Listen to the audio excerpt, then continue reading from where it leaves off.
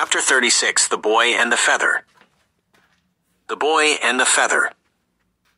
I once saw a kid chasing a feather which the wind blew away. The closer he reached to it, the further the wind blew it away. As he thought, I have it in the tips of my fingers, the wind will blow it off the tips of his fingers. Higher and higher it flew away, the wind blew it, till it was seen no more.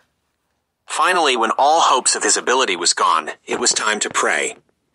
As the kid looked up and pointed to the thing he desired more than all this world combined, "This feather, Father, I desire, which you took away, in Jesus' name."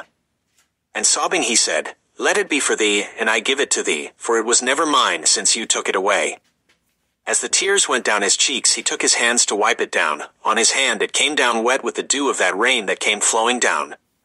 Many times we chase things the wind seems to take away, but if in that time we give it back to God, God, if he desires, will give it back to thee.